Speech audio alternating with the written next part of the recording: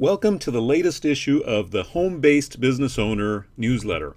This is Dave Espino, and I'm actually going to be doing this newsletter in video format now. It's going to be an interesting combination of video and PDF, and in the video I'm going to share with you some new websites, some new articles, just anything that's new in the world of home-based business. And then in the PDF you'll get the actual links to the detailed articles so you can look at them in more detail. So I'm looking forward to this. I think it's going to be a great way to convey the information, the latest information that's out there, and also to compile all this much more quickly for you and easily so that I can be very consistent in getting the newsletter out.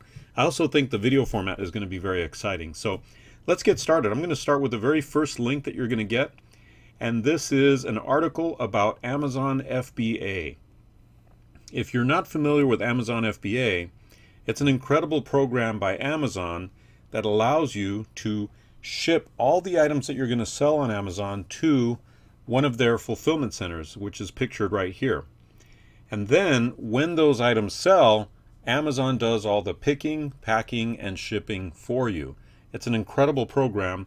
It really has revolutionized the e-commerce business because you can actually use Amazon's fulfillment centers to fulfill and ship any items, regardless of whether they are listed on Amazon or if they're listed on eBay or if they're listed on your own website.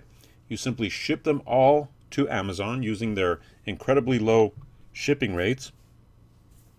And then when the item sells from either Amazon, eBay, or your own website, you create a fulfillment order and Amazon does the shipping for you. It's pretty amazing. So that's your first link in the newsletter. All right, and then next up we have a great article for somebody who wants to drive traffic to their blog. If you're a blogger or if you want to drive traffic to your blog or your website, this article here is going to give you 5 traffic driving hacks. It's going to show you 5 different ways to transform your blog into a traffic driving and profit making monster. As you can see, these 5 different ways: landing pages, infographics, interviews, top 10 lists, and social media. So if you're a blogger or if you own a blog, and just about everyone should nowadays, then that's a great article. Let's go to the next one now. All right, and link number 3 is going to feature 21 conversion rate optimization best practices for beginners. Now this is an older article, but I still found it useful and I thought it would be very helpful, especially if you're doing any kind of internet marketing. These are some important things you need to look at when you're marketing online. You know, every little thing you do on your website is critical. It can either repel or attract visitors. It can either make people bored or get them excited about doing business with you. So these are some things you want to look at. You want to look at your form fields. You know, are you asking your visitors to give you too much information? Oftentimes, the more information you require from a visitor, the more likely it is that they will either abandon the shopping cart or that they will abandon your website. Here's another one. I'm just going to cover a couple of these. Use a contrasting color for your call to action button. So if you have a call to action like get started now, for example, you might want to use a contrasting color because that will increase the number of people that click on your button. And one of the buttons that's really performed really well is a bright orange button because people associate it with the Amazon Buy Now button. So it's something to test, and these are things that you can test very easily doing A/B split tests. Get rid of your automatic image sliders. You know, these are where you've got an image on your website and it slides and then another image shows up, slides and another image shows up. People are immune to those and it doesn't really do anything for your site. So these are some great tips. I think they're very important to look at and to consider if you're building any kind of a website. And if you're working from home, you probably have at least one website. Let's go to the next link. And the next link is on Fiverr.com, one of my favorite websites for getting stuff done inexpensively. What they did was they wrote an article about freelancer statistics. So if you are a freelancer or want to be, here's some interesting statistics about freelancing. It says 40% of the US workforce will be freelancers by the year 2020.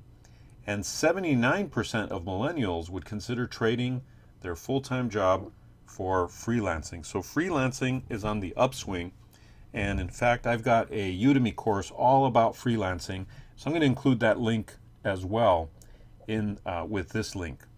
Let's go to the next one, and this is an article I wrote on my howtoteachonlinecourses.com website, and this is very, very helpful if you are teaching online courses or if you are creating Udemy courses. This one is titled, How Do I Increase My Udemy Course Sales? Improve Your Udemy Sales Checklist. So I actually have things to look at in your Udemy course, and this came about because a fellow Udemy instructor wrote a post about how he had worked hard to get his course to a high level of quality. He'd been working, on marketing his course, but only had about $100 in sales, about 18 students, no feedback, and no reviews. So I wrote a fairly lengthy, it turned out to be a blog post, article explaining some of the things that you need to look at and troubleshoot so that you can become more successful on Udemy. So I talked about things like your course topic, your landing page, your course content, your marketing, and so on.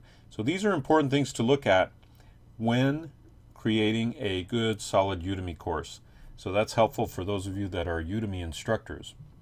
In the next link, we're going to have an article about 12 secret Facebook features every marketer should be using. And these were really good. I thought there were some really good article points here regarding content curation, curating content, regarding competitive intelligence, regarding page management, and regarding ad management. So every marketer should be using Facebook.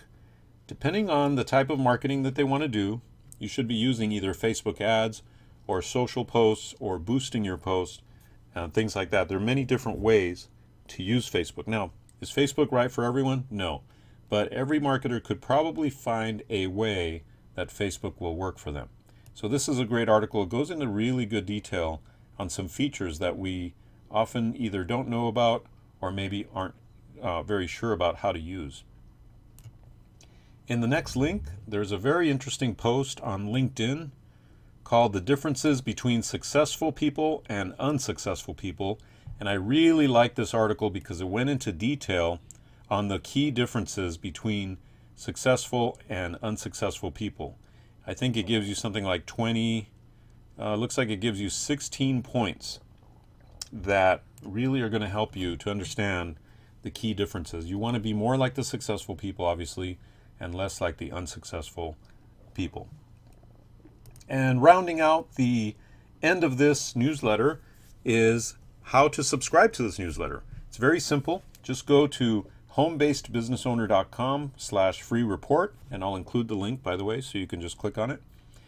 Order this free report that shows you how to turn your experience, whatever experience you currently have, into a $100,000 income. So go ahead and fill in your name and email here, click to receive your free ebook, and then you'll automatically be subscribed to this newsletter. So I hope you enjoyed this newsletter. Go ahead and click through the links and take a look at all the things that you are getting this month, and I'll be seeing you next month.